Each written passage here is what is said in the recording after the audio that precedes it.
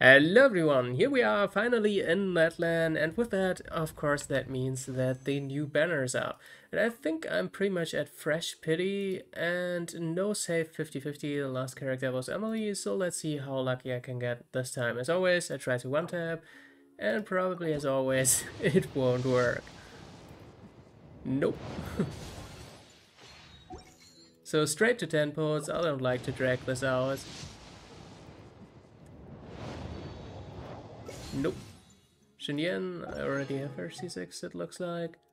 I wouldn't mind some Kachina constellations. We already got one for free, or one, the first one.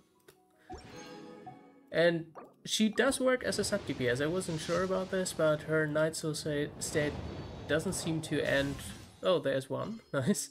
Doesn't seem to end if you switch off her. At least her like little like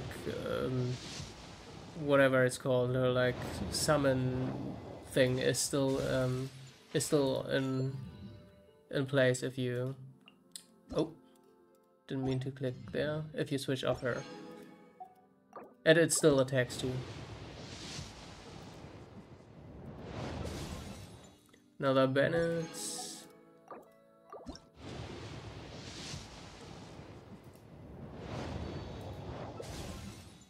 Another Bennett. Come on. Oh. Still haven't picked my free 5-star character. So if I lose the 50-50, this might change some things actually. Oh, nice! Traveler. I'm Mualani, a guide from the people of the Springs. If you need anything, just raise your hand and let me know. Now, please stow your weapon, secure your belongings, keep a firm hold on Paimon, and most importantly, let go of your troubles. I prepared a sharky surfboard for you, so hop on and try not to fall. Alrighty, let the journey begin! Alright. Yeah, I already played her trial and she's actually pretty fun and she can hit pretty hard even in the trial, and these are obviously usually kind of suboptimal builds, so I'm actually kind of impressed by her already. There we go.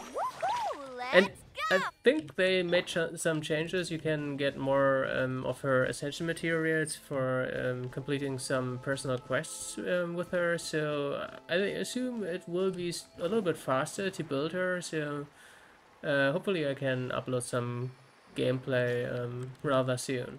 Anyway, stay tuned for that. Until then, have fun and bye bye.